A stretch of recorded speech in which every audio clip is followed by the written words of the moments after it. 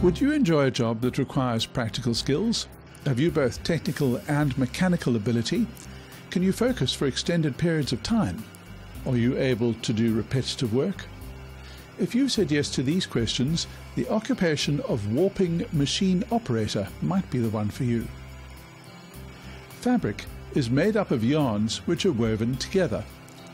To prepare yarns for weaving, it goes through various processes. Warping machine operators tend to the machinery that does this. The first part of the preparation process involves winding packages of yarn onto large metal spindles called bobbins. Once the bobbins are full of wound yarn, they're placed on a large metal frame known as a creel. All the yarn threads on the bobbins are attached to a warp beam which looks like a long roller.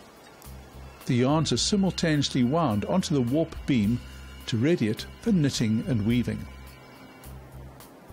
The warping machine operators thread strands of yarn from the bobbins mounted on the creel through drop wires, tensioners, measuring and spreading devices, and fastens it to an empty warp beam.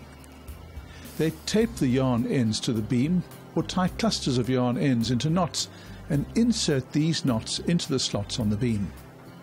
They configure the yarn meter and start the warping machine. The machine operator monitors the transfer of the yarns onto the warp beam. They check that none of the individual yarns twist, break, or become tangled with the others. If this happens, the operator straightens the twists, removes the tangles, and ties the broken yarn ends together. The machine is stopped when a specified length of yarn has been wound onto the beam. The operator cuts the threads and places gummed tape over the ends of the yarn to stop it unraveling. The machine operator removes the full beam with a chain and hoist and fits a new empty beam to the warping machine. The machine operator keeps records and logs of information such as yarn style number, the number of yarn breaks, machine stops, and the amount of yarn beamed. If there are equipment malfunctions, the machine operator notifies the floor supervisor or mechanics who will repair it. Warping machine operators are based in a factory environment, which can be noisy when the machines are running. Protective earplugs and clothing may have to be worn. The work can be physically demanding as operators spend a significant portion of the day on their feet. The employer sets entry requirements for this occupation. Experience as a general worker in a textile factory is advantageous. On-the-job training is given by more experienced workers, and operators may be sent on short courses.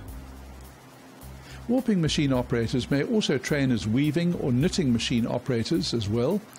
With experience, these machine operators may progress to supervisory positions. An experienced operator may, after receiving the necessary training, also be able to progress into a related area, such as quality control or machine maintenance. Some workers may decide to move into other sectors, such as clothing manufacturing.